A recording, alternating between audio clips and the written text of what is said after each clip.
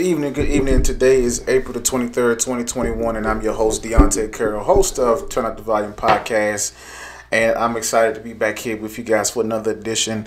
I believe this is episode 17. I'm trying to keep track, episode 17.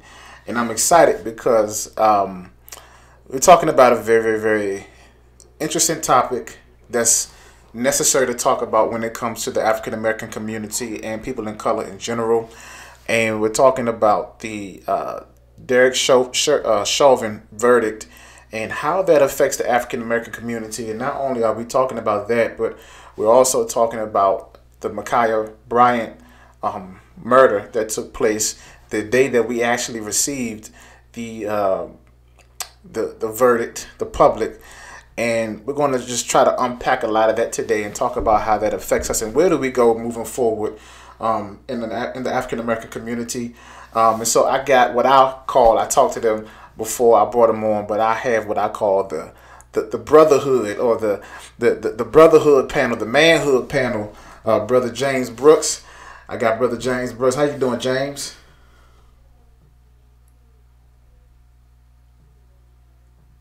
Hey, brother. Good to be back. Good. Not only do I got James Brooks here, but I got my fellow seminarian here, the one and only Trey Daniels. How you doing, Trey?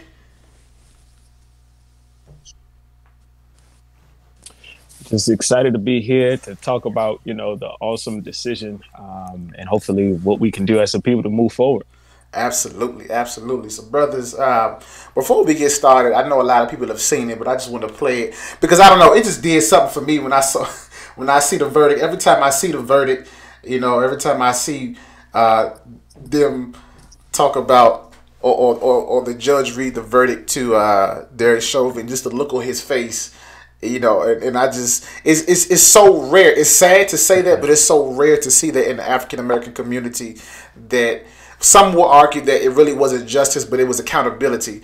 But just to see it happen, it was just so mind-boggling, and just like, wow, for once, we didn't have to go and get an appeal or try a case again. But the first time that something was brought like that was brought to the court, the right decision was rendered. So I'm gonna try to play this. So make sure that before let's see. Members of the jury, I will now read the verdicts as they will appear in the permanent records of the 4th Judicial District. State of Minnesota, County of Hennepin, District Court, 4th Judicial District. State of Minnesota Plaintiff versus Derek Michael Chauvin, Defendant. Verdict, Count 1. Court File Number 27, CR 20-12646. We, the jury, in the above entitled matter as to Count 1, unintentional second-degree murder while committing a felony, find the defendant guilty. This verdict agreed to this 20th day of April 2021 at 1:44 p.m. Signed, Juror Foreperson, Juror Number 19. Same caption, Verdict Count 2. We, the jury, in the above entitled matter as to Count 2, third-degree murder, perpetrating an eminently dangerous act, find the defendant guilty. This verdict agreed to this 20th day of April 2021 at 1:45 p.m. Signed by Jury Foreperson, Juror Number 19. Same caption, Verdict Count 3. We, the jury, in the above entitled matter as to Count 3, second-degree manslaughter, culpable negligence, creating an unreasonable risk, find the defendant guilty. This verdict agreed to this 20th day of April 2021 at 1:45 p.m. Jury Foreperson 019. Members of the jury, I'm now going to ask you individually if these are your true and correct verdicts. Please respond yes or no. Juror Number 2, are these your true and correct verdicts? Yes. Juror Number 9, are these your true and correct verdicts? Yes. Juror Number 19, are these your true and correct verdicts? Yes. Juror Number 27, are these your true and correct verdicts? Yes. Juror Number 44, are these your true and correct verdicts? Yes. Juror Number 52, are these your true and correct verdicts? Yes.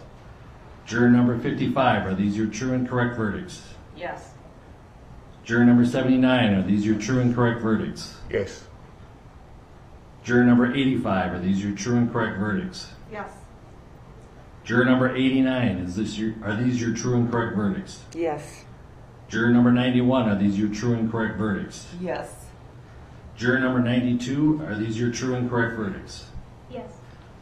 Are these your verdicts? So say you one, so say you all. Yes. Members of the jury, I find that the verdicts as read reflect the will of the jury and will be filed accordingly.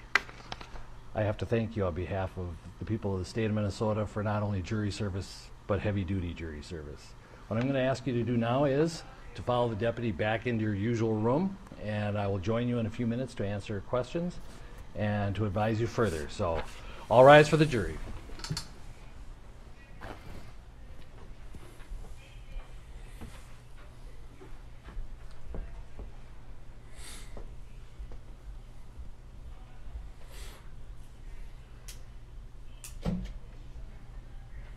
All right, be seated. With the guilty verdicts returned, we're going to have Blakely, you may file a written argument as to Blakely factors within 1 week. The court will issue findings on the Blakely factors, the factual findings, 1 week after that. We'll order a PSI immediately returnable in 4 weeks. And we will also have a briefing on, after you get the PSI, 6 weeks from now, and then 8 weeks from now we will have sentencing. We'll get you the exact dates in a scheduling order. Is there a motion on behalf of the state? We would move to have the court revoke the defendant's bail and remand him into custody pending sentencing. Bail is revoked, bond is discharged, and the defendant is remanded to the custody of the Hennepin County Sheriff. Anything further? All right. Thank you.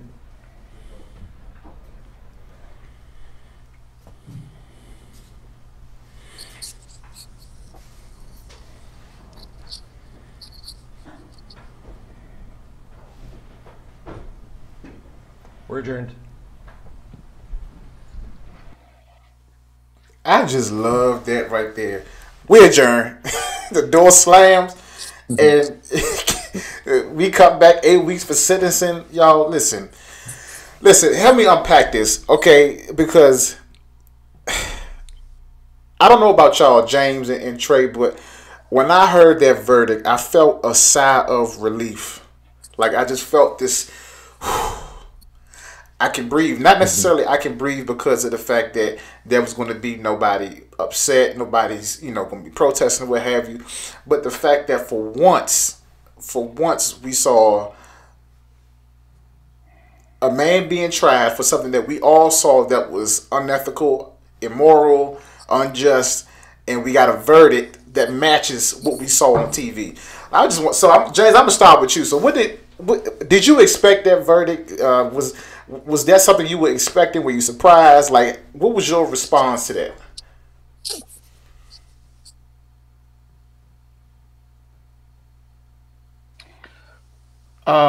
Brothers, well, first of all, brothers, it's so glad to be back. Man, regarding the verdict, I was on the heels of my shoes wondering if this was going to actually occur.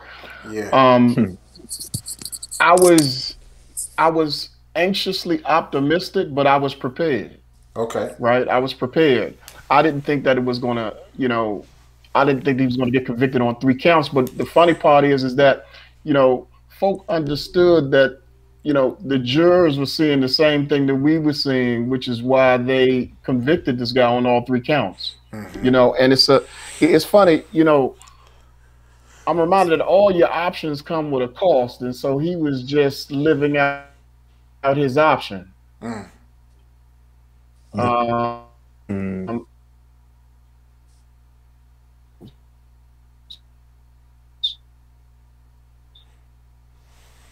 But the jury, people of color, people that believe in justice, to see that, finally, this case went down like it was supposed to. And that's what I was excited about. Everybody's hurting this, right? Mm-hmm. But finally, justice did, the mother of justice, she did have it where her weight was leaning toward the right thing instead of what they wanted it to be. Mm. Trey, what about you, brother? Yeah, it was really a combination of everything once hearing the verdict, I was actually driving home from, you know, a long day at work. I think the verdict came out sometime around 5:30 Eastern time. Driving home from a long day of work, seeing the people's face on the highway, driving through Atlanta, hearing people even broadcasting the verdict over their car stereos, really put some jubilation and some joy inside of me.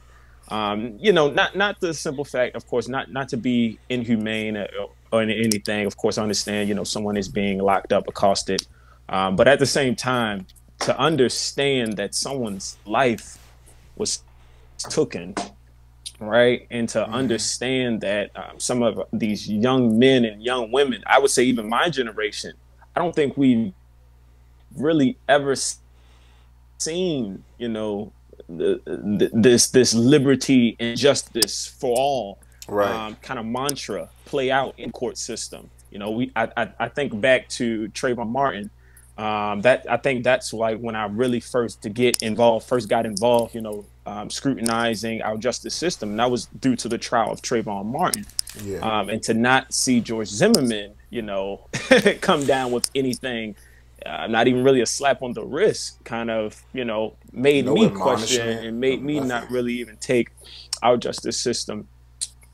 Exactly. Yeah. So for me, it was really just a combination of years and years and years of, you know, hoping and wishing, and to see this actually come full circle and see this actually happen, really made me, and I know we're going to talk about it, but it really made me think about where do we go from here. So this is an excellent title, brother. Thank you. Yeah, you know, for me, it was so the crazy thing was, because Trey, matter of fact, James and Trey, I was that particular day, I remember hitting both of y'all up and like, y'all watching, you know, like y'all, because I'm finna do something on Friday. If we get a verdict by Friday, I'm gonna do something on Friday. And I remember just communicating with the both of y'all back and forth, man, and just really kind of seeing y'all. Yeah, James, look, you know, and I was really getting y'all vibe on it, you know. And I remember, because like me and James, we love the news. He watch MSNBC, CNN, he watch everything. You know, I'm the same way. And so I was upstairs. I had my infant, and so my wife and my son was downstairs, you know, chilling. I had took my baby upstairs, and I was like, I'm gonna wash clothes until something happened. And so I go upstairs. I didn't even get a chance to put not near a piece of clothing in the wash machine, and my phone went off. Well, I had cut CNN on. Listen, now mind you, my daughter, she's only 2 months old, right? And so, you know, she's at that stage to where, you know, you think about babies dying in cribs and all kind of stuff and accidents happening and all that. And so I'm upstairs, and I started screaming. I said, "Babe, babe!" and she just paused, like she couldn't even respond. So I took my daughter, ran downstairs. She thought something happened to the baby. I said, "Babe, they got a verdict." I said, "I don't care what you're doing, what you're watching. You got to cut the news on because we got to see this." And so, listen, my mother-in-law had came by and everything, and you know, she was dropping something off. I was stuck on the couch. I couldn't move because, as a black man, I felt something. I felt like this might be another Trayvon Martin, you know, situation to where, like how George Zimmerman got off, this cop might get off, you know. And so, and I felt anxiety. I felt, you know, just, I had so many mixed emotions because I'm like, as a black man, that could have been me. You know what I'm saying? Like, that could have been me with a knee on my neck and a white man getting off. You follow what I'm saying? Because there was no regard for my life. And so my wife actually, she had recorded my reaction, and I wasn't really paying any attention, but I was just at a loss for words. Like when they said count 1 guilty, count 2 guilty, count 3 guilty, and I was like, are you serious? Like, no, is this not no prank? This not no, like, this jury actually found this man guilty. And it's sad that we have to say that as people of color, that, you know, we're surprised or we're shocked or we had lack of faith in the judicial system that, you know, justice was going to be served or what have you in this particular situation. And man, just to see them just put him in handcuffs and walk him off, and to see that door slam, like, it was just a sigh of relief, you know. But the thing that I really want to talk about is, okay, so we got a verdict, but where do we go from here? Because it's still work that needs to be done. And the proof of what I'm talking about, there's still work to be done, is right before we got the verdict, Ma'Khia Bryant happened. Her murder happened. And so that's just one verdict compared to the work that we have to do and that we all have to put in collectively to see some change. Because the bottom line about it is, even though we had this particular jury in this case, we might not have that same jury in the Ma'Khia Bryant case. We might not have that same kind of jury in the Donte Wright case. You know, when their murderers go up for, you know, their particular respective trials. So I just want to ask the question. I'm gonna toss it. I'm gonna toss it, James, at you. You can lay it up, slam dunk it, however you want. So, in your opinion, you know, because you my political analyst, you know, where do we go from here? Like, how do we move forward? Okay, we got a verdict. You know, some of us celebrate it, but where do we go from here with this verdict?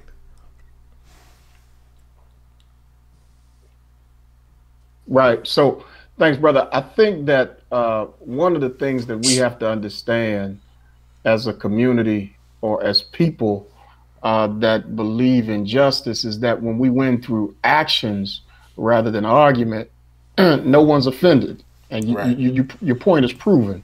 What am I saying? When we marched for Black Lives Matter because of what happened to Brother George Floyd, that was one part of it. I believe that all of the naysayers and all of the evildoers were looking for us to potentially tear up another city, or tear down another. But that didn't happen. So I think where we go, and that's this: if we know that the police force is that entity that is abusing the community, then what we may need to do is, brothers, we may have to address that. Where very good brothers and sisters calling on the Asian brothers and sisters, the white Caucasian brothers and sisters, the freedom fighters, and of course our Black and brown brothers and sisters, to look into going into law enforcement.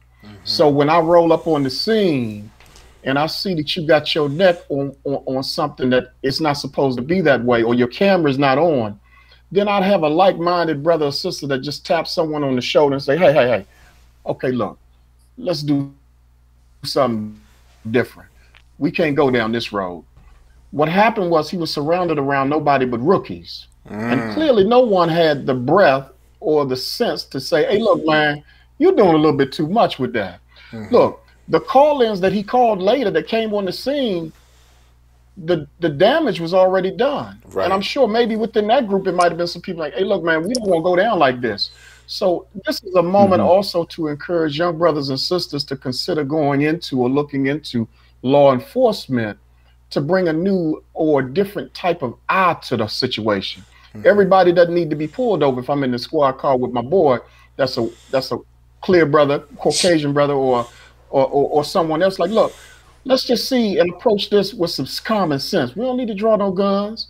You got my 6, I got yours. So let's go and see what's going on and take it from there. But it's not enough for us to sit on the margins of what's going on and be the armchair revolutionaries where we sit back in our chairs in the barbershops, or we talk to our friends over social media about what we should be doing, and no one is actually doing something. So I encourage all of the young brothers and sisters to possibly look into law enforcement as a way to not only be there when we need them, but to protect the community in situations like this, to diminish any capacity of something like this ever happening again.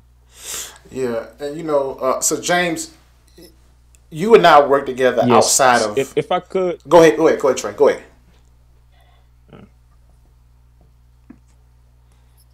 Yeah. If I could, because James, you're making an excellent point of, you know, there's really two tactics in which, you know, we can move forward. And I love how you're setting up the first one, which is really infiltrating the system, changing the system from the inside out. Whereas though I'm thinking, you know, police reform. Let's change the, I'm coming at you with another tactic, but really, I think it's those two tactics. I'm thinking about police reform, changing the system from the outside in. I think we really need to reform some of these police police places. I mean, that's the police places. Some of these states, some of these police sanctions. All of these things, even looking at gun laws, right? I think all of these things need to come into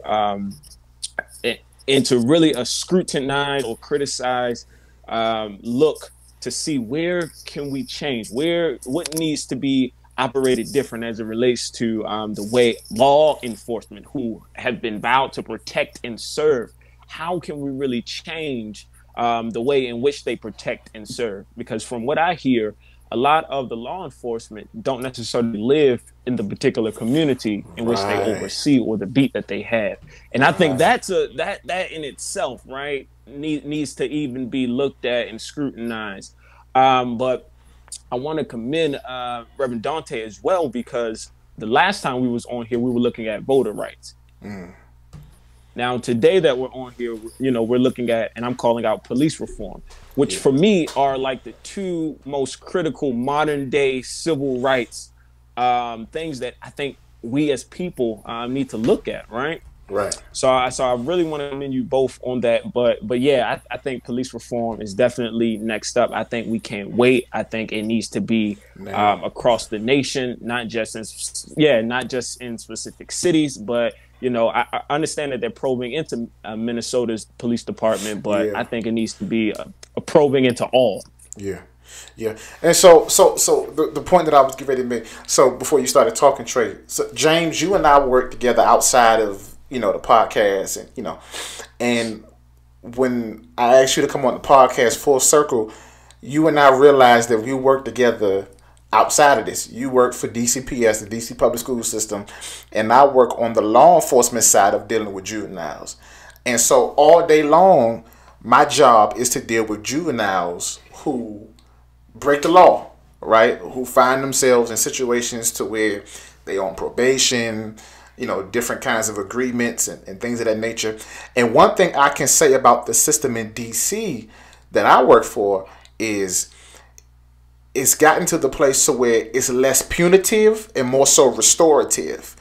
And so what I mean by that is they've taken the power from, probation officers in DC to just lock youth up for any little thing, but to find ways to really engage with the youth, to find ways to figure out what are some of these issues that really drive them to do some of the things that they do, or what have you. And so in its own way, it's been reformed on that, but that's just one particular branch and one particular entity in this whole nation, because I forgot who it was that I was listening to, but it's good that Minnesota is being looked at and they're there under the microscope, but we need something federally now that's going to change the whole nation, because if not, then we're going to be in different states each and every month fighting the same fight and going after people in the same particular way, whereas we need to do something on a bigger, massive scale, right? And that's, in my humble opinion, I feel like that's what we need to be doing,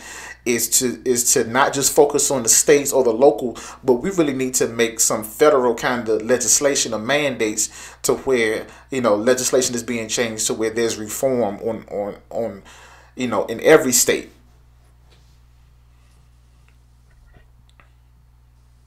Say this too. So I think that one of the things that we have to understand as brothers and sisters is this. We have to understand that this verdict where police officers came against their own to knock down the blue wall is very rare. Yeah. Right? Let's talk about that. Yeah. So that's very rare. So you have Minneapolis police officers that came to testify against their own. That's very rare. Okay. Yeah. But what we have to do with that is, since we see that, we have to be careful. We have to understand that because this occurred, then what's going to happen, just like with subtle racism, they're going to get more smarter and more deliberate, but deliberate in the sense of they're going to be more secretive in terms of how they actually do it now. Right. So we're going to have to understand that as people of color that live here. They're not going to make sure, it's not going to be a thing where you're going to see another knee on the neck. Right. It may come in a totally different form. Right. So be on the lookout for that. And that's why I say further that we have to come in contact with police officers to not to make the situation worse. What do I mean by that? Watch this. If I know, and this is a form of what we have to do. It hurts in the community, but we got to be like this though, especially the time that we live in. Yeah. We got to be accountable for certain things that we do. So look, if I'm riding in the car with Buddy, and I got my main man Hank in the back, and I know they dirty, or I know they got something on them, then I shouldn't. The first thing I got to do is think like, wait a minute. If I find myself or catch myself caught up, then the situation may be worse, and it may not be a George Floyd camera there. Now watch this. I want y'all to remember this. George Floyd made one of the worst decisions that caused him his life. And you know what that is? What's that? That's hanging around the wrong people in the community. Watch this. If you watch the video from what the prosecution showed us, there was a brother, the same brother that wanted to say, look, I plead the fifth. I don't want to be charged with nothing, so I don't want to be a part of this. But I know what y'all talking about. There was a brother that came up in there and gave Brother Floyd some dap. If you caught that. When he gave him the dap, I wonder if that was the $20 bill that he put in his hand. Right? I want y'all to go back and check that out. The brother came inside of the corner store. And I gotta go back. He gave brother George some dap. And when he gave him some dap, for all those that are familiar with the street talk, sometimes you give somebody some dap because you want to give them something. Look, we got grandparents that do it. They slide us money when they give us fives and stuff. There you go. There you go. Right. And this is part of the African American. This is what we do. It's not just drug transactions, but like I've had uncles and relatives that what's up? Give me five. And while they give me a five, they slip something in my hand so nobody can see it. So, go ahead. Go ahead. I'm listening.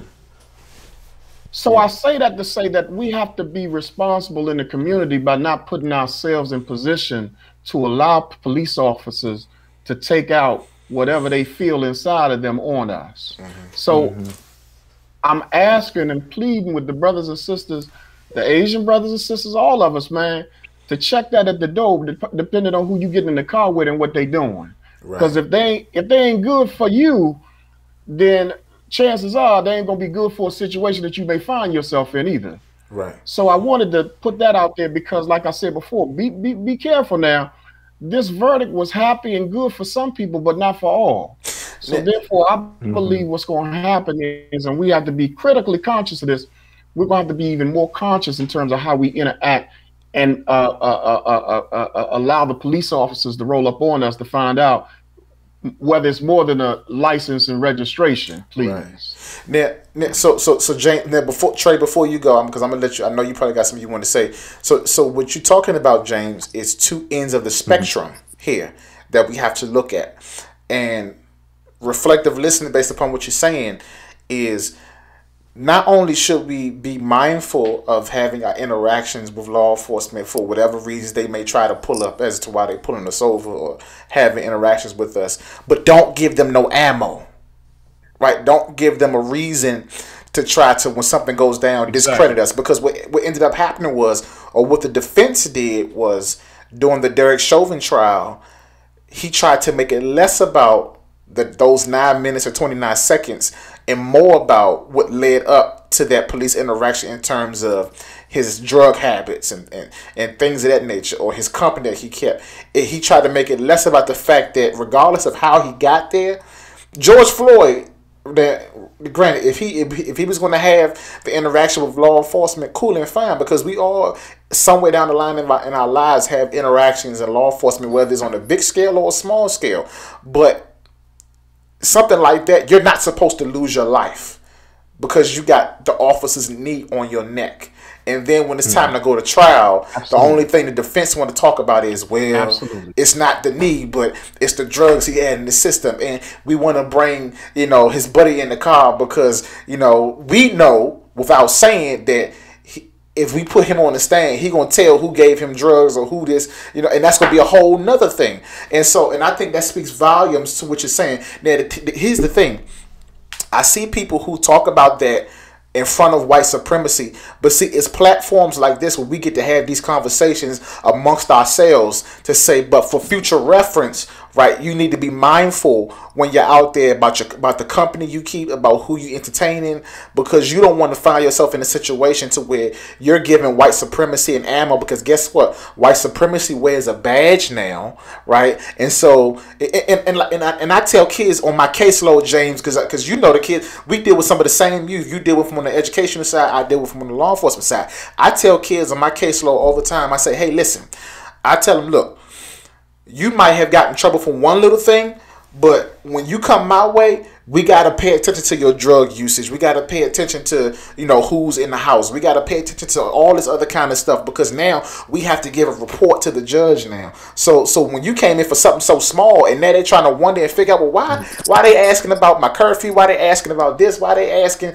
Because by you getting in trouble, all of that now is being monitored, and now we got to look for everything. And so I think the same thing applies, that, hey, this is a time, this is a platform to where we talk to our people. Whoever's watching this podcast, like, hey, listen, we get it. There's two ends of the spectrum. You find yourself in trouble with law enforcement, or you find yourself with interactions, and then now they try to start looking for stuff. Don't give them no ammo. Trey, go ahead. Absolutely. I definitely agree. I think to your point, you're speaking about accountability, right? Right. That's what it sounds like. The action in which, we're holding one another accountable, right? Because it's not just George Floyd, right. But if you look closer, if you look deeper, like you said, Donte, like that could have been you, that could have been me, that could have been James, that could have been any of us, any black male for that instance. I think we do need to speak truth to power to one another, and say, man, come on, bro, like you got warrants out, but you're going to put me in a position where I really have no choice, but to comply. They're pulling both of us over. Like, you're in my car, like, Yeah. So I think it really comes down to accountability. But I heard a startling statistic, and I want the audience and I want your followers to really fact check me on this, or really just look deeper into it. But I think I heard an interview yesterday, and Stacey Abrams said a startling statistic saying that since the Chauvin trial had started to the day it ended, somebody has died in police custody. So that that just begs to the point that they are doing it in such maniacal, such unique, such different ways of really trying to snuff us out. We just talked about it. Ma'Khia Bryant, Donte Wright, all of these people, and of course, there's so many others whose names we may have not even gotten across our phones, names that aren't written about in the newspaper, names who may not have been tweeted out there. But we have to also, just be mindful of what's going on. And, and I hate to really make it spiritual, but we're dealing with spiritual wickedness in high places. Like, talk about it. The systems, honestly. Yeah, like the systems, honestly. Just taking a look at the systems.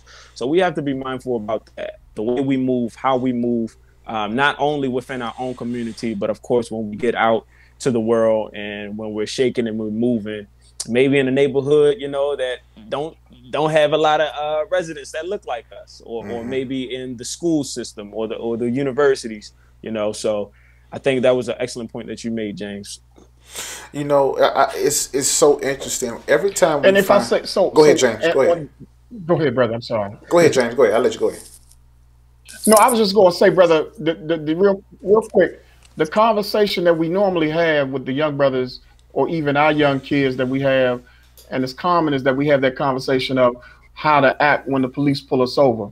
But I think and I'm gonna lean on you on this one right here, D, is this. The second part of that conversation has to be not putting ourselves in positions with people that may be around us to contribute to the police officers wanting to bang us in our heads. Right. That's the second part of that conversation. Right. That it's that level of accountability. Like who are you calling your mans? Like who's your hanging partners? Who are you running with? Mm-hmm. You know what I'm saying? Mm-hmm. Because like I said, you don't want to give the police ammo, because guess what? You could have the cleanest record amongst the bunch, but you might not know that your buddies and your homeboys, they've had several incidents with law enforcement. And what happens after those several instances or those several run-ins? After those several run-ins, they got their picture. They know their names. They know where they hang out at. And so when they go down, everybody that's attached to them is going down, right? And what I was leading up to is the part that really grinds my gears, as my dad would say, is when our people find themselves victims to police brutality and die unrighteously and die unnecessarily. It's always the fact that they always want to bring up their character of the victim, of the person that can't even defend themselves. They want to bring up their past run-ins. They want to bring up stuff that they done did. You follow what I'm saying? But what they did in the situation that led to their death does not match that particular punishment that they got. Right, so I don't care how much drug usage. Now, granted, I'm not one to consume drugs. I'm not condoning the usage of drugs, what have you, because I know, drugs and people lace up with drugs, and it does wonders to your body, right, in a negative way. But at the end of the day, I don't care how much drugs a person takes. That doesn't mean that they should die because they're taking drugs. Right, that doesn't mean you're supposed to kill them or put a bullet inside of them and see this is the point to where, when they're talking about defunding the police, what that really means is you bring mental health professionals to ride along with the police, so that when you get calls as a police officer about individuals who are mentally disturbed or under mental distress, right, you have people who can help de-escalate them. Because the reality is, if we look at the police officers, they are trained to shoot to kill.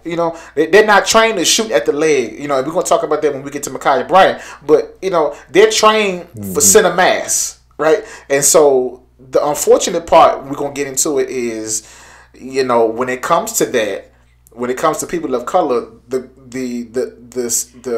mindset is to shoot to kill and to go from a 0 to 1,000 quickly, right? So, but that's the problem we got to talk about. But the point that I'm making is, listen, we have to be very, very, very mindful of the company we keep. We have to be mindful of a lot of things, because guess what? We can get pulled over for the slightest thing, but it can turn bad very quickly for people of color. Perfect example, look at the Army lieutenant down in Virginia, right, who got pulled over. They didn't even stop. Yeah. They didn't even tell him what he was getting pulled over for. They just drew their guns and told him to step out the car. He's trying to understand, ask a basic question: why are you pulling me over? And immediately they go from 0 to 1,000 immediately. Army fatigue uniform and all. So it's like, what I'm saying? Like, hands up. I'm just trying to understand. I'm just trying to understand. And I don't really like, talking about my personal business or what have you. But like I said, I work with juveniles. I carry a badge and all that stuff, on the law enforcement side. But at the end of the day, if I get pulled over, that ain't gonna matter. Because if this brother with an Army uniform get pulled over and get pepper sprayed, what that gonna say about me, who don't wear, a person that doesn't wear a uniform? You follow what I'm saying? So the plight of my people is something that I take very serious, and these are the conversations we gotta have. It's just. I was reading. I forgot who it was I quoted, but I heard somebody say one of the main things that a black father fears in 2021 is he or his son could be George Floyd. And so me as a father of 3 black boys, and then now I got a daughter on top of that. So it's like, when I look at Trayvon Martin, I'm thinking about all 3 of my boys. When I think about Breonna Taylor, I think about Ma'Khia Bryant. I'm thinking about my daughter, who has to grow up in this world. So it's like I have so much that's just pulling, as a black man who's raising two different genders in one house. You know what I'm saying? And so these are the struggles that we as black fathers go through. You know, even if you're not a father, just trying to be black and a man in America, that is just it can be a lot. It can be a lot. Brother, if I might add to that, man, I think that I was reflecting on what you were saying, Brother Deontay, and so I'm reminded of that when we are born, we look like our mother and father, but when we die, we look like our decisions. So this is the time for black folk to make really good decisions in terms of what they're gonna do, right? And that's real. So you know, we gotta keep up, like my grandmama would say, we gotta hold that bloodstained banner until we die.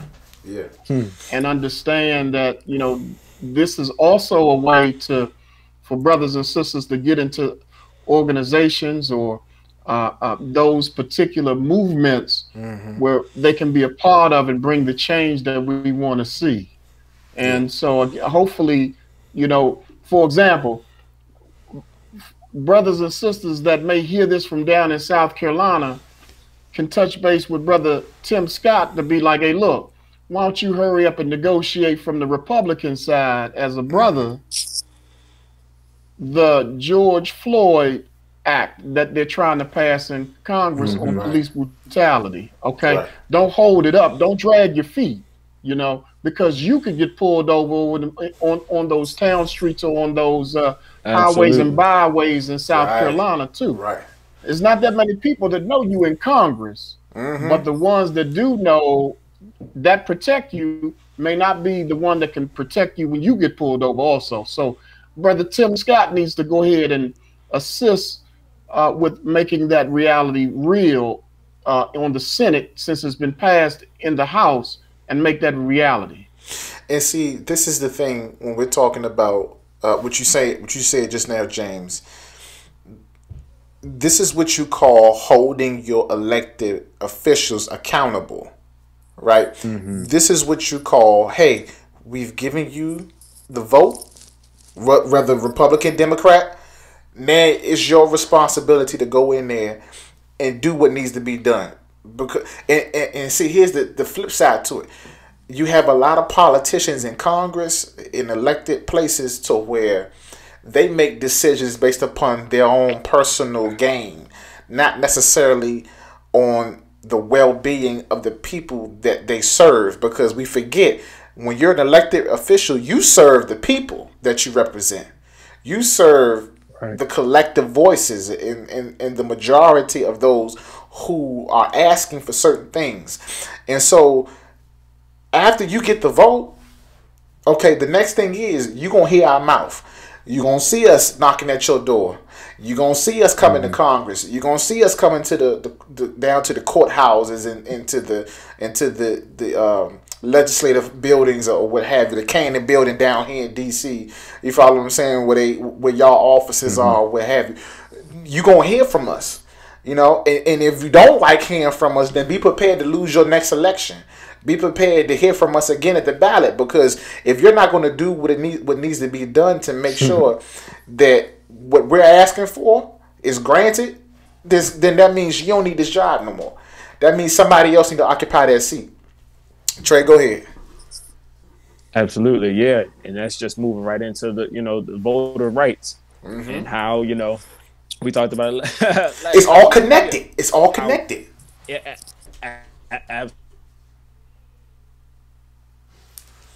absolutely, because we just really need to hold them accountable, and what he has not done as it relates to the police reform, as it even relates to the Second Amendment for all these gun laws, and how some of these states, i.e. Texas, are even looking to have people carry guns without even having a permit. Right. So it just speaks to how deep and how valuable the vote is. And of course, we get up when it's celebrity, we get up when it's presidency, but just as important as the presidential election is is your state election, electing your state officials, electing that tax commissioner, electing your senator, all of these different people who play key and pivotal points as into institutionalizing change. So I think, like I said, these are the main two things that we're looking at this modern civil rights moment that we're in right now in 2021. Now, we're talking about the Derek Chauvin verdict. We've already talked about, where do we go from here? We talked about the main thing is legislation needs to be changed, and we need to come together to be able to mobilize and to organize. And to now that we have this verdict, I believe, and y'all can tell me what you think about this, but I believe that now that we have this verdict, there has been a precedence set now to where this particular verdict has the door cracked open for us to bombard and go through the door and get legislation changed.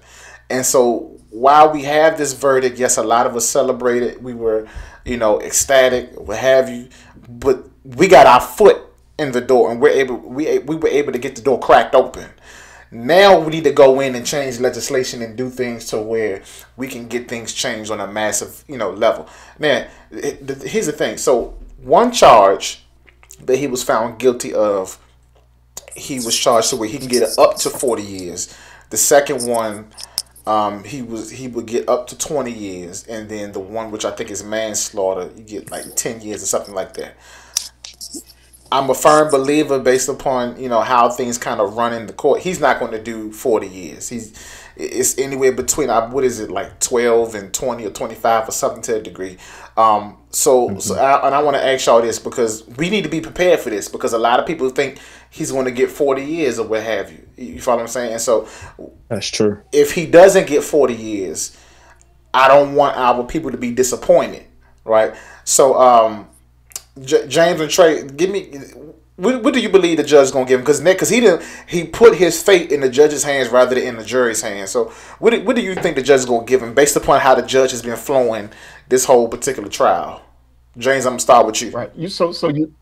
Yeah, brother. So you noticed that. Yes. That's interesting that you noticed that. You picked that up. Mm-hmm. The thing is, because this is his first offense, Yep. then there could be a little leniency, as you were bringing up, D, on that topic.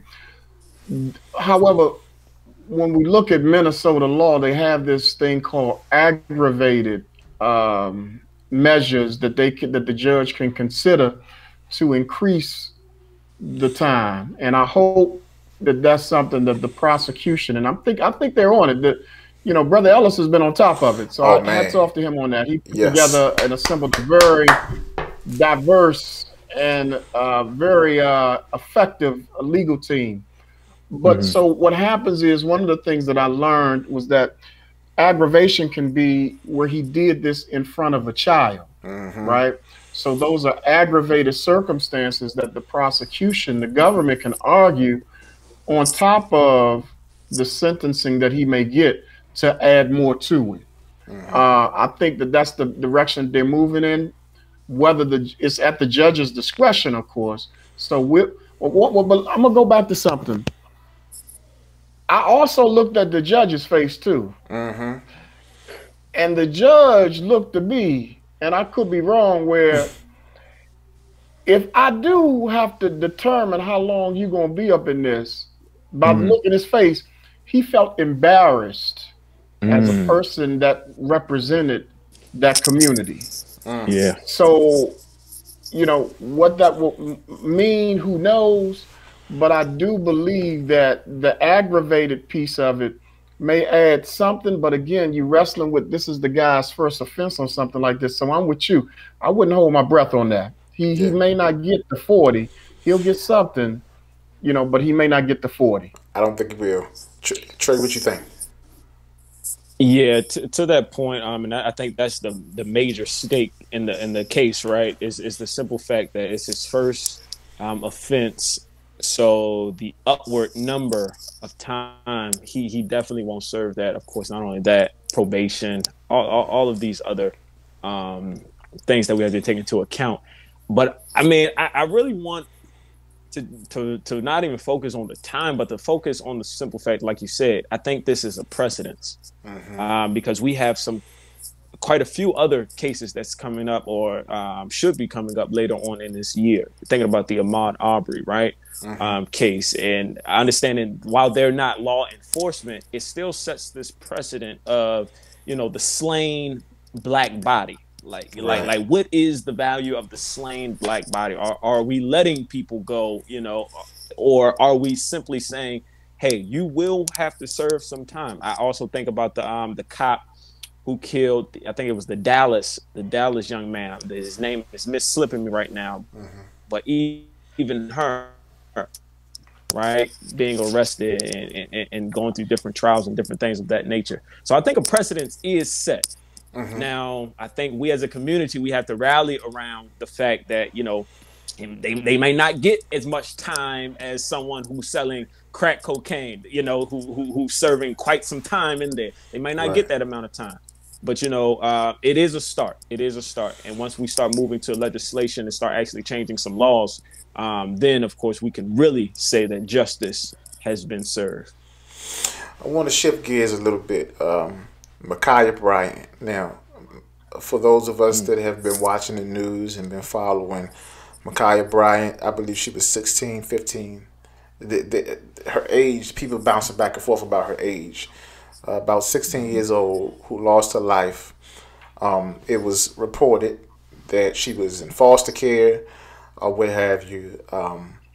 She had other females who were coming to, jump her, attack her, right? And it is reported that she called police.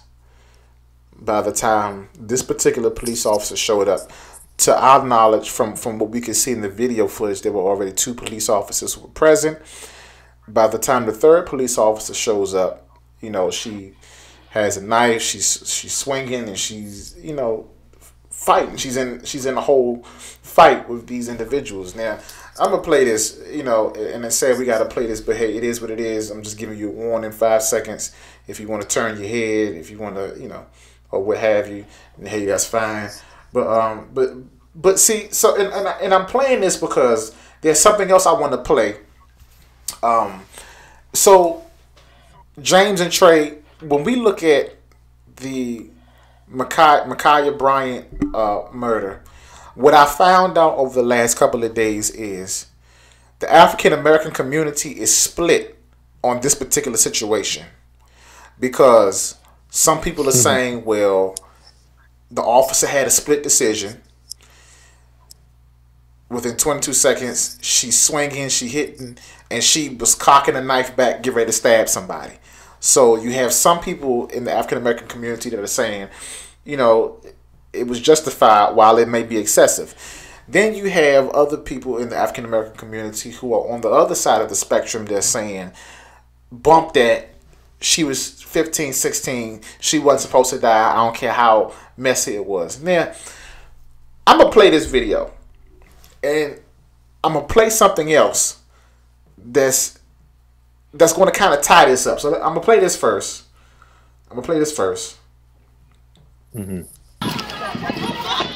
Hey. What's going on? Hey, what's going on? Hey, get down! No! You ain't shoot my fucking baby! You shot my baby!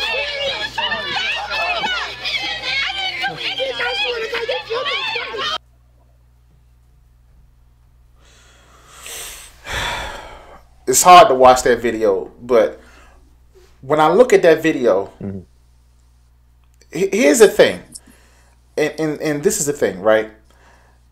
Now, granted, officers are trained to shoot to kill, because I've heard some people say, why he didn't shoot her in the leg. They're trained to shoot to kill. They're trained in situations like that to go to either meet their level of force, to meet it, or go a step higher. Like, that's just how they train, right? But here's the problem, though, with this. The problem with this is, when it comes to white folks, police officers tend to de-escalate. They tend to go ahead and wrestle and fight with white folks. But when it comes to people of color in the same situations, it's not even across the board. It's always to go from 0 to 1,000 immediately. It's like there's this systemic rule when it comes to dealing with people of color that, hey, when it comes to people of color, we don't try to de-escalate. We try to shoot to kill. We go ahead and shoot to kill, right? And so, had this been a white girl, his first instinct would not have been to go for his weapon. His first instinct would have probably been to go for the taser or to go ahead and wrestle and to fight with the young lady or to restrain her. Why is it that when it comes to people of color, the sad part is you're more than likely to get your life taken away from you in a situation like this? And so, and to show you what I mean by that, here's some examples of some white folks acting crazy. See, we see this. White boy take the police vehicle. Police officer on top of the vehicle, and he drive off with their vehicle. Now, this is a white person actually stabbing the police officer with a knife. Obviously, I can't trust you not to run anywhere. All right, so come on. I'm gonna put you in handcuffs for now. Okay? Hey! Wow. You shot me! He's got a knife! Hey! Stop! Stop it! You see a taser. He got a taser. Stop right now! I got him a good boy. Stop right now! Stop! Nick! He puts the gun away, gets the taser out.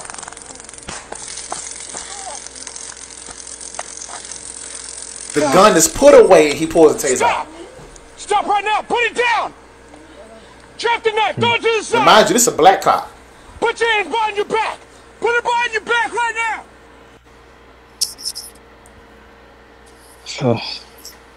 You know what? Forget it. That's Campbell sucker punching Lincoln Park officer Patrick Cutler. It's something she white doesn't woman. deny. I am sorry. I told him that twice.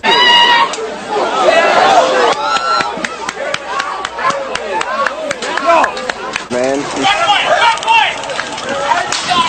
Jeez. This guy's like a ninja, man. Who the fuck do you think you are? You're gonna die! Step back! You put that down now! She grabs the cop by her hair. Let go of my hair! Stop hitting her! Let go of my hair! Let go! She won't let go, so the cop tells the other officers to get some scissors and cut her hair. Cut my hair. No, seriously, cut my hair. Cut my hair. I don't care. What? Jerry, you're gonna This get one, in trouble. He take their baton and beat them up. Jerry.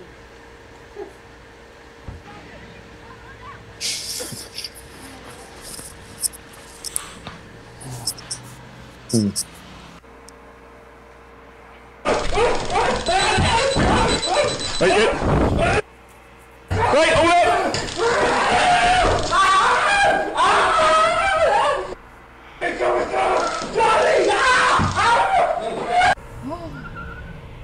my God. Yeah, this one take the cake right here. This happened in Minnesota. Oh, hell no. He drags this is why I say to a lot of people, and I get it. Granted, the young lady had a knife, but we have plenty of other instances to where white folks have done even worse than Ma'Khia Bryant and have lost their life. Did I lose my brothers? There we go. I got y'all back. Okay, here we go. Okay. This is so. White folks have done way more than that, and are given so much more respect, so many more warnings, and they have not lost their life. It's no way in the world that young lady was supposed to lose her life. I don't care what kind of knife she had. You mean to tell me that in 22 seconds, granted, I get it, and honestly, y'all, if he does go to trial, which I believe he will, if he does get off, it will be on the split decision. But the thing about it is, white people are given so much more respect than us in situations like this. White people, they have the ability to tell the police what they will and won't do as it relates to their level of compliance. But when it comes to people of color, it's like we're looked at as these most vicious people who are just this big of a threat. Like James, go ahead, James, because it's. I hear you, brother. So I'm curious to find out more evidence that's going to come out on this particular matter. I want to see more information. I'm going to look at it. I'm going to force us to look at it a different way in this sense. Okay. So when the police pulls up, he sees women out there scuffling, fighting, and all that, right? But excuse my Swahili, there was a grown-ass man out there too. Yeah. And this is where brothers have to be accountable and stand up to protect the nest in the community. Come on. If you see as a grown man that there's sisters out there fighting and you see someone swindling a knife, then that means you need to be on top of it before it gets out of hand. See, my thing is, it's not enough for folk to stand around and record and not do anything. Those same people got to be people of rationale and people of good sense and say, look, put that down. We ain't gonna have that out here. But for so long, what we've been doing is it goes back to, you know, where the real brothers at. If the real brothers are around, please step up. Right. A brother, if I remember the video correctly, he out there kicking one of the sisters. Yeah, he had just kicked. So how you gonna kick he just kicked somebody? How you gonna kick a sister out there, but you also ain't gonna tell the sister with the knife, look, you know, you can't do it. You can't have it both ways. There has to be someone in our community when we see things like this pop off. Now watch this. There was a video that I saw not long ago that someone sent me when brothers and sisters went down to Miami for a college weekend or something. And the sisters were in the middle of the street fighting. Yeah. And brothers were standing around taking pictures as if it was no duty for us to actually say, hey, look, man, what y'all doing? See, I go back to one of the things that they used to do back in the day when folk were younger and coming up. They would say things like, if I didn't beat your tail, if I beat your tail because you did something, your mama and your daddy probably gonna beat it again because you knew you were wrong. Yeah. We need brothers and sisters, especially brothers, because I think we lead, right? We supposed to be the leaders, right? If they see us standing up for what's right, then we won't have to worry about, again, the police coming to help us out. Yeah. We don't need, look, one of the great things back in the day, man, in the South and all that other stuff was this. We knew we were up against the wall when the Ku Klux Klan and the police came around. So what we started doing was we started policing our own community. Yeah. That was one of the things that percolated and bubbled up the Black Panther Party. They were able to police our own communities. So we're going to need some real brothers, right, to take their hands out of their pocket and be a real man, right, and be mature and be like, hey, look, man, if we're going to do it like this, we ain't going to have it go down like this because y'all know what's going to happen. And that's when we have to understand that, look, if they call the cops, it's going to be seen totally different. And that's why I go back to what I was saying before. It's going to be important for the brothers and sisters who are thinking about law enforcement to go up in there, because I wonder what it would have looked like if a brother and sister would have rolled up on that. Because chances are we probably would have seen that before, familiar with it, because we seen it in the hood with Ma'Khia and Kiki and Tracy and them all fighting and all that. And when you having that badge and you a brother and you a sister or a person of color, you can be like, hey, look, I can relate to this, but we ain't going to do it this way. I think that's what we need to do.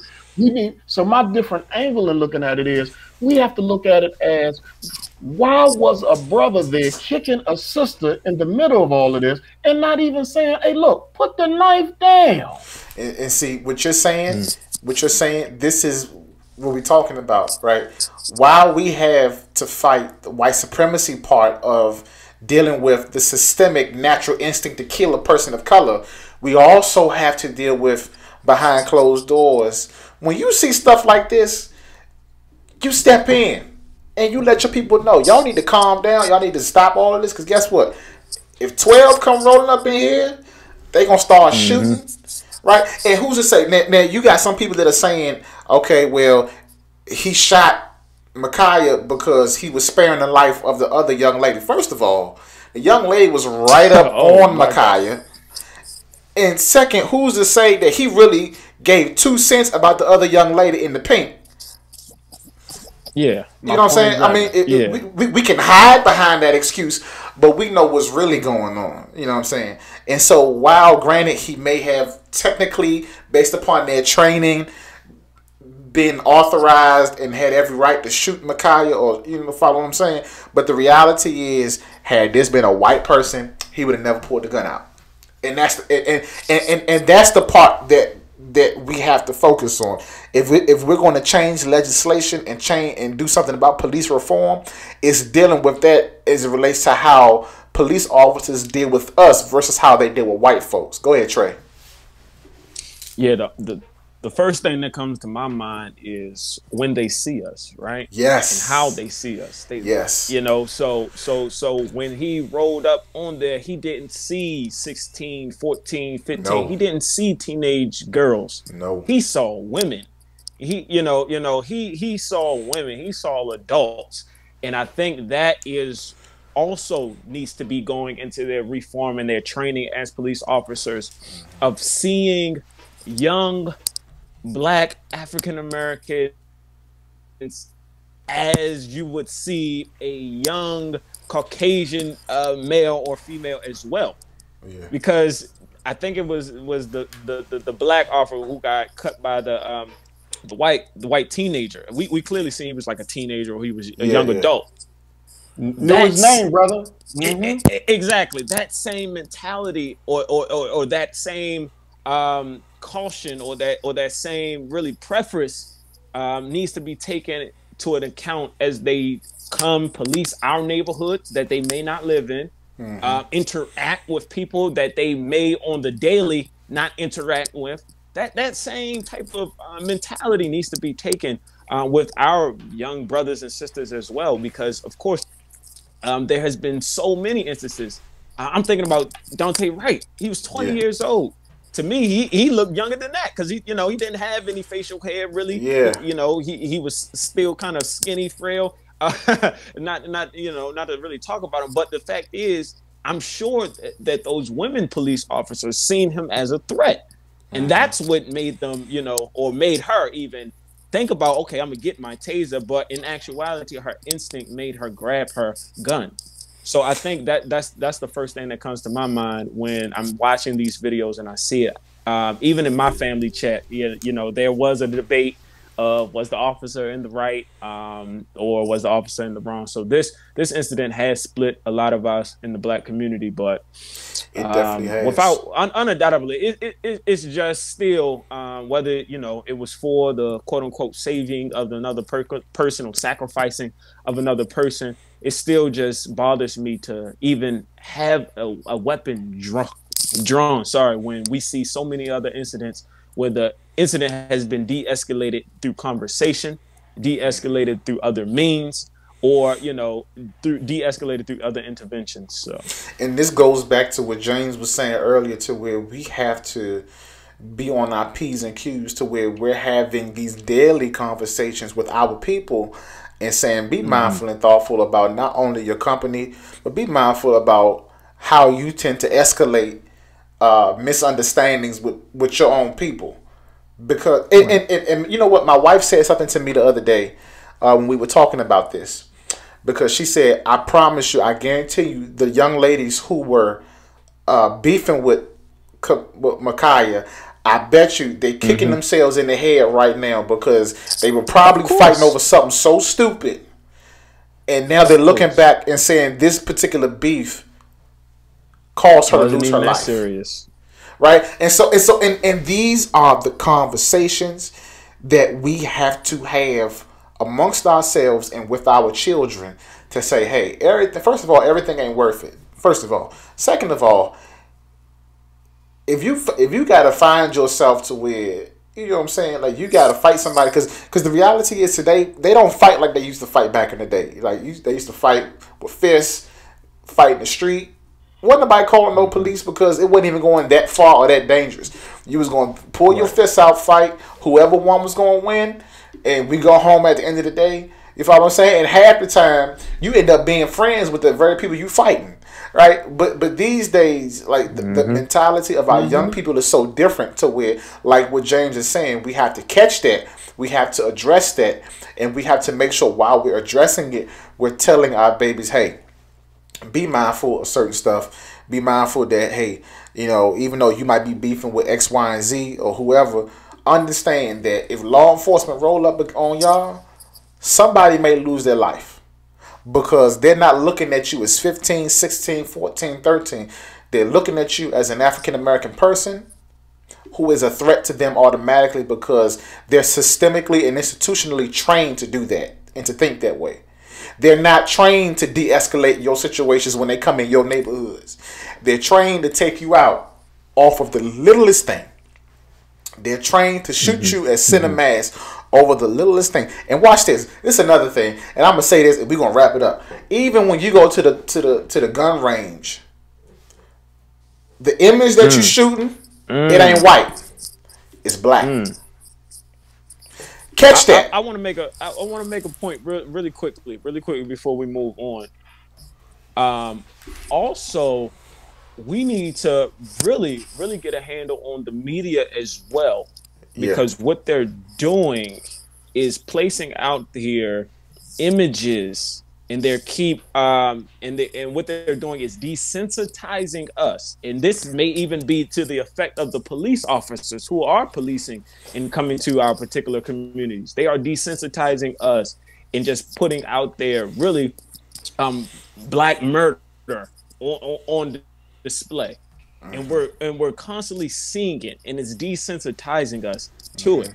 So, you know, I don't think I've ever grown up and I've ever seen, you know, any Caucasian person, for that matter, or anybody of another ethnic background, really be on Front Street on TV of them being killed by the police, whether it's a body cam or not. I know those are new. Whether someone's recording it or not, like it's just the perpetuation of constantly seeing our black bodies being killed and being slaughtered and being slain on national media. And I think that's something that we need to, you know, hold accountable as well. I get it. They want to put the news out there. They want to put the story, but there's also an ethical way of doing it. And what they're doing to us as African Americans, man, we're on that every day, man.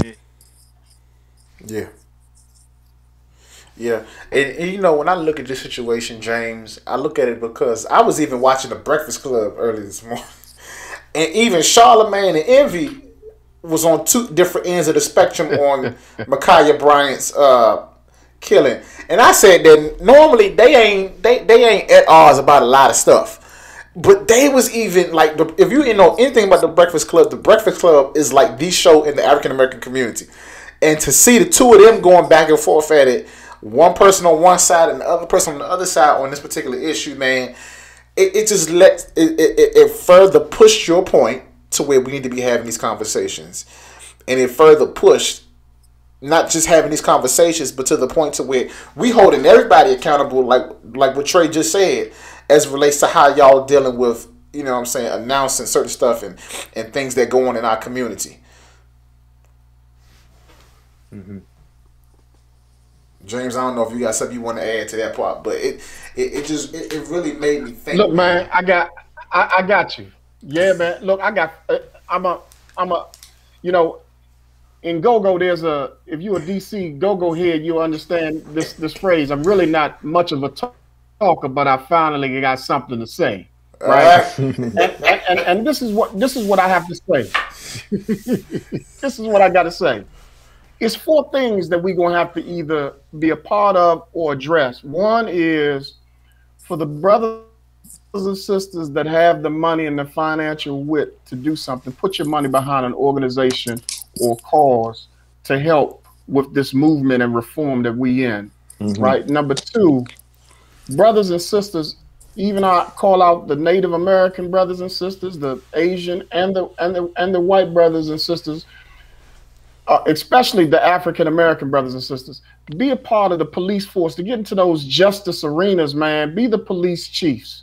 Be the commanders of these particular districts, so you can come from a totally different perspective, speaking about and bringing about what your diversity means when you come up on something like that. You never know. That could lead to possibly a big training piece that they could probably implement in that police force. Yeah. Or number 3. Now this is more radical, but it's real.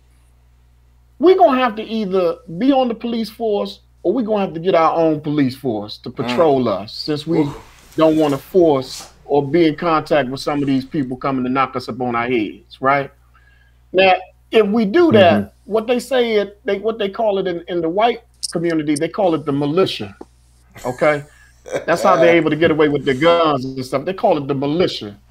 So black folk may have to start looking at putting the militia in the neighborhoods, in the hood, in the streets where we see a lot of this crime, to try to diminish this, so we won't have to worry about folk coming from another culture coming to try to put in place what they believe or what they perceive that's different from what we understand it to be. And with that, I'm gonna be quiet. Look, I don't know if we can call it a militia though, because to them black folk in the word militia, look, they get up in arms about that. We might need to revitalize what neighborhood watch look like in our neighborhood. Because if we try to use militia, listen, and here's the thing though. Here's the thing though. No, for real. Listen, here's the thing. Because if we start toting guns the way, you follow what I'm saying, white folks do. We don't have the ability to walk down the street and do what Kyle Rittenhouse did. Kyle Rittenhouse was 17. She was 16. Kyle Rittenhouse crossed the state with 2 shotguns, killed 2 folk, and then literally walked with the same shotgun, still smoking, in front of police. They told him, offered him water, and thanked him for being there. He had a weapon that was even more deadly than the knife that Ma'Khia Bryant had.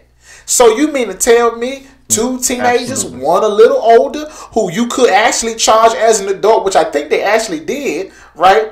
But the 16-year-old that was literally fighting for her life loses her life, but the person that was 17 that took 2 lives, you just let him walk scot. We don't have the luxury as black folks, even though we got the Second Amendment.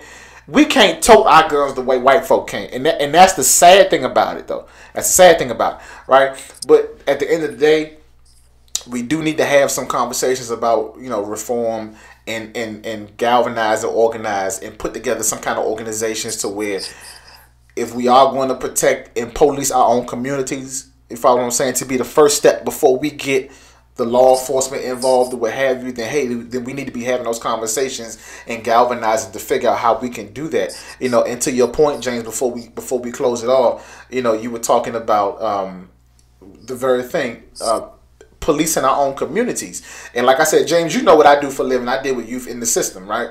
And so before I moved, I was living in the very neighborhood that I was servicing.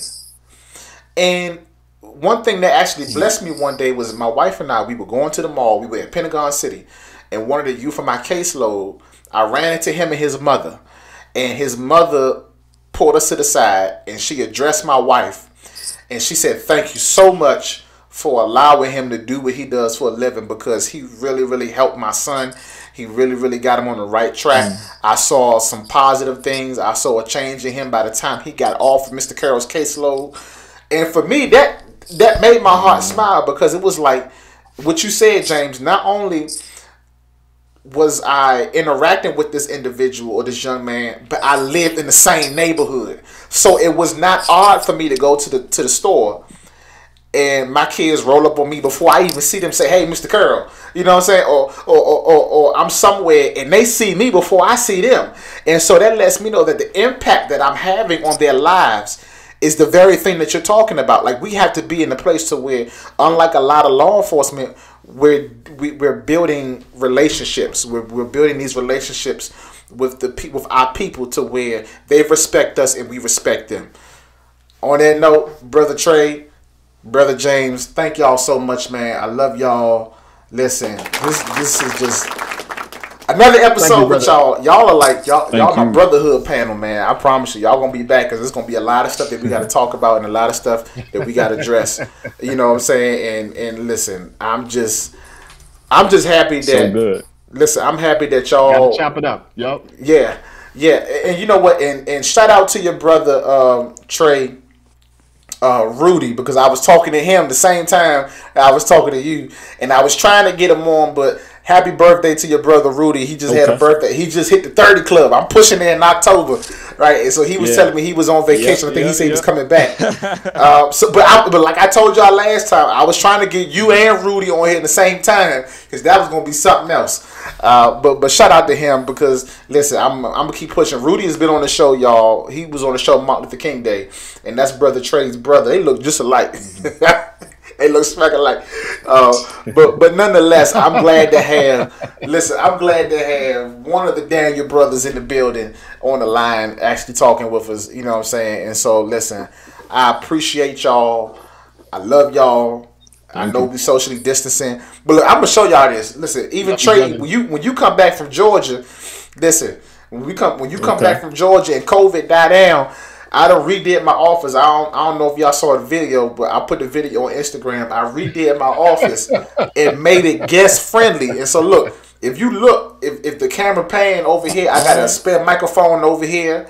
I got some chairs over here. So when COVID died out and it's over with, we doing in-house guests to where this gonna be the spot to be. This gonna be the place to be when we doing interviews, so my people can come in and really chop it up in house. You know what I'm saying, when COVID is over with. But nonetheless, I thank y'all.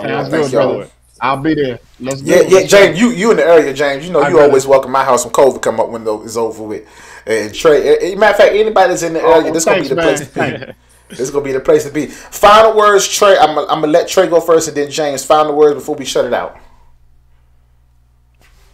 Man, just want to thank you for an awesome opportunity to be with you. Like I said, last time and this time, as we look forward to where we're going as a nation, as a people, we just got to be mindful and accountable to one.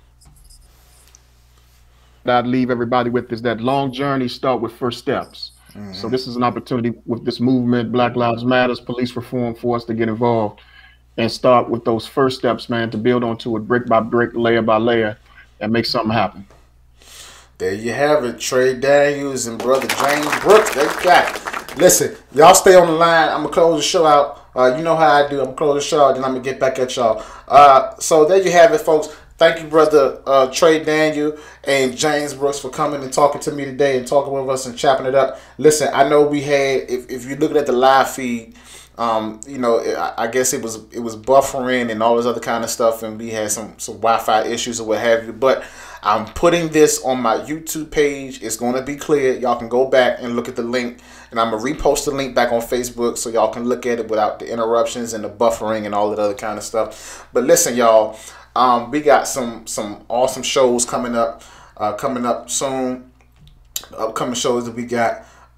So next week I have the young lady I had on last week, Reverend Jessica Mitchum. She's coming back next week on April the 30th to talk about Jesus and therapy. Some folk believe they need their Jesus and that's it, but sometimes we need Jesus and a little bit of therapy. Right, so she was on last week. She's coming back to talk about Jesus and therapy. Also, this Sunday, I'm going to be on the radio, Spirit 1340, 1340 AM.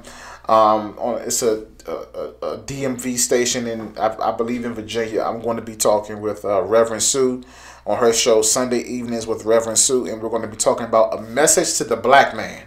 And so I'm going to be on there April 25th. At 6 p.m. to 6:30 p.m. Or if you're like Trey, you in Georgia or you're somewhere else, 6 o'clock Eastern Standard Time, whatever your time zone is, I'm going to be on the radio.